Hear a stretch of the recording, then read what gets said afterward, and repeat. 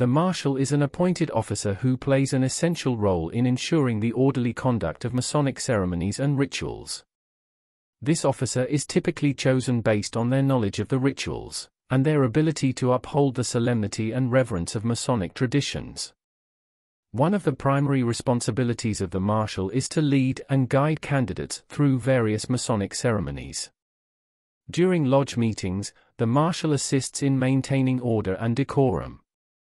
This includes organizing the procession of officers and participants, announcing various stages of the ceremony, and ensuring that the proper protocol is observed. The Marshal is often responsible for the presentation and care of the lodge's symbols and regalia. This may involve the arrangement of ritual items, as well as their proper storage and maintenance.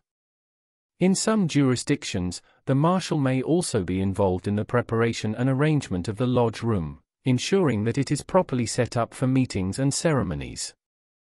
In essence, the Marshal serves as a guardian of Masonic traditions and rituals, ensuring that ceremonies are conducted with precision, dignity, and respect.